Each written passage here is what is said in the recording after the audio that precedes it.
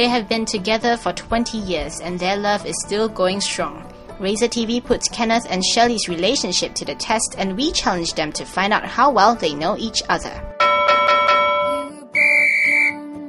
What is Shirley's favorite piece of clothing?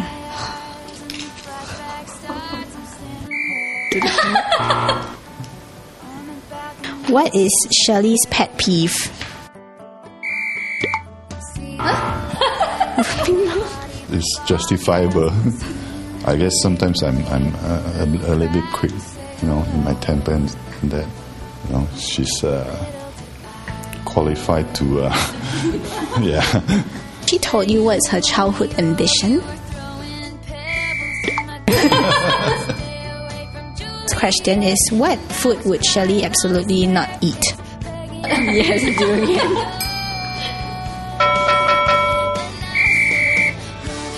Okay, question. Yay!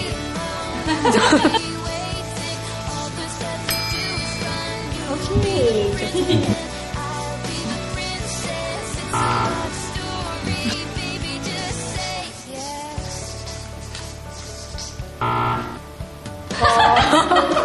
Because it's a 1 year once affair, right? So it has got to be the ambience has got to be there. We've never touched wood, never have to do that. And it's a tie. 20 years together and they've still only got 50% of the answers right. Luckily, they have many more years ahead to get to know each other better. So what tips do Kenneth and Shirley have for other couples to keep the flames of love burning? We found that a lot of couples, one of the reasons why they quarrel is because one party is too possessive. Yeah, so you need to have trust.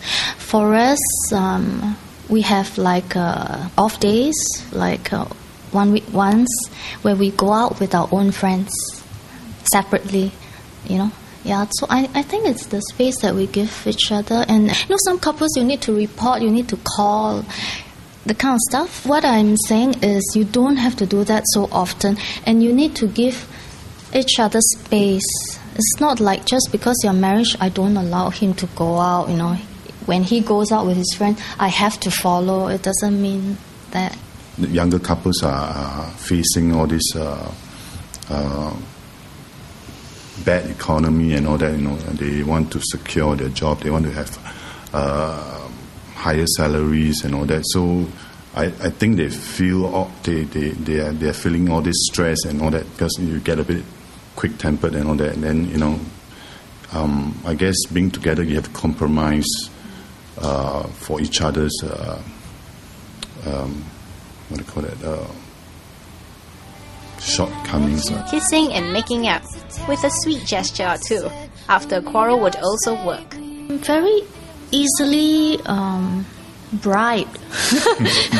As long as if it comes home with a stock of just a flower or chocolates or teddy bear, my anger will just go away.